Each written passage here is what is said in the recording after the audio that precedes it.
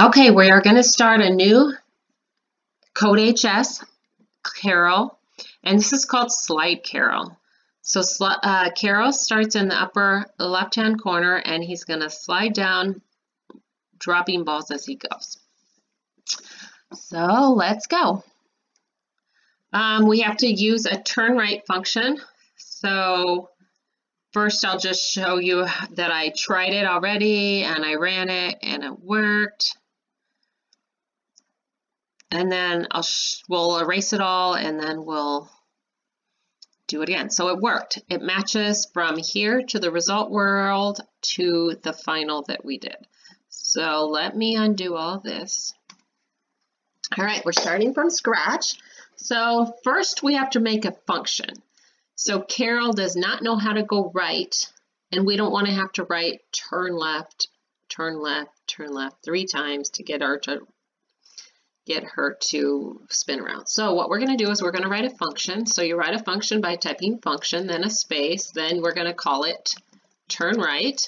So the second word always starts with a capital.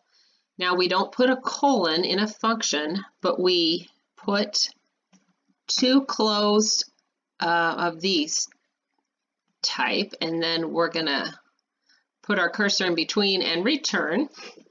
Now, when we return there, we're going to do turn left 3 times, just like it took us to turn right. So we're going to do the same thing, but now we'll be able to just type in turn right instead. So there's our new function. It's called turn right, and then we're going to start over. We're going to run this. We want to get to 0 again. All right, so by doing this, it says, oops, there should be a ball at 1, 3, so we're starting over.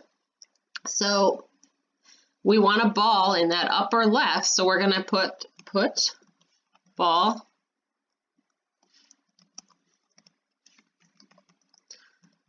All right, so we're going to put ball there, and then we're going to want him to move.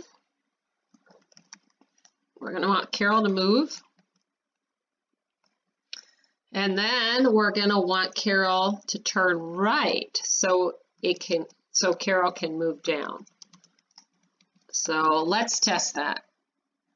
Run.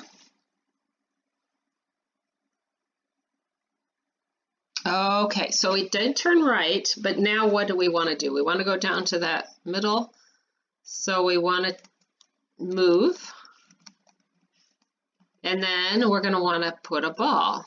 So let's start with put ball here. We can run that. Run. Put ball, move, turn right, move, put ball. Okay, now we're going to want Karel to move left this time, because we just want him to move around one little space. So we're going to tell him to move left. Let's try that. Run. Oops, it's not defined. Okay, so I did that wrong. It's actually called turn left. Let's run it now. I did it wrong.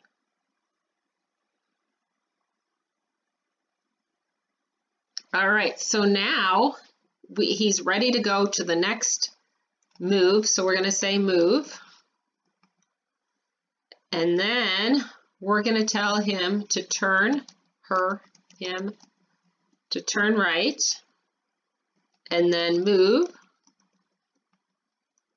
And then we're going to say put ball. And then we're going to say turn left. All right, let's see if that works.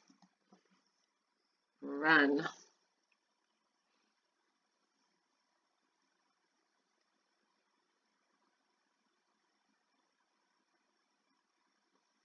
Yay, it worked. Okay, so it says, nice job, you got it.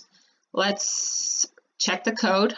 All right, so this is slide world. Awesome, your code is indented properly. Nice job.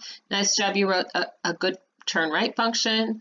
So everything's good. So this is the way you do this. And that will be it for this lesson. Thank you for watching.